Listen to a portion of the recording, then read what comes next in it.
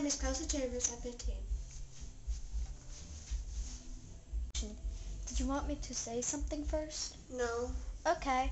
Did you want me to leave you alone for a few minutes? Why would I want that? I don't know. It's just that you came in and asked me if we could talk, and we've been sitting here for like 10 minutes, and you haven't said anything, and it's starting to freak me out. Sorry. It's a little hard to start. I didn't want to bother you with this. I called Jackson, but he's not answering his phone. He's not?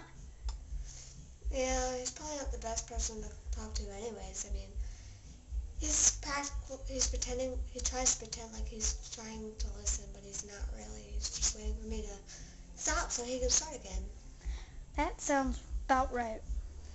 And I definitely cannot talk to Lydia about this. It's going to sound ridiculous.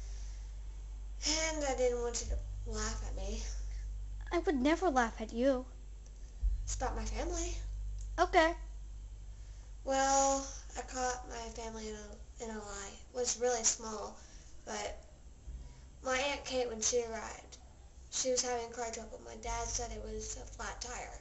My Aunt Kate said she needed a jump start. Maybe it was just a little miscommunication. That's what I thought, and I found glass in her car, like the window had been smashed in. And then I've been overhearing this strange conversations, and I think some of it has to do with Derek. Are you sure? Yeah, and this is why it's going to start sounding unbelievable. And you have to promise not to laugh or look at me like I'm crazy, because I think...